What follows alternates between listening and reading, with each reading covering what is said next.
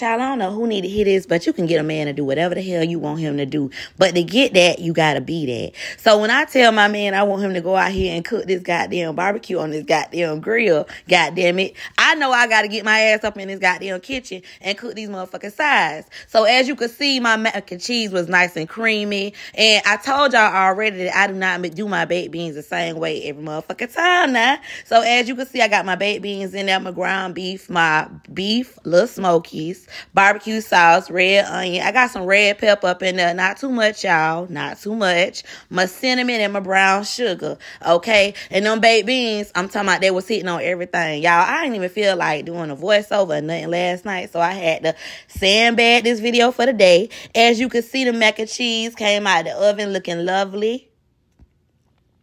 Yeah, that's how the mac and cheese looked when it came out the oven. And then as for my potato salad, I use red potatoes, y'all. My mayo, my mustard, my red onion, red pepper, sweet relish. Not the deal. We ain't doing that.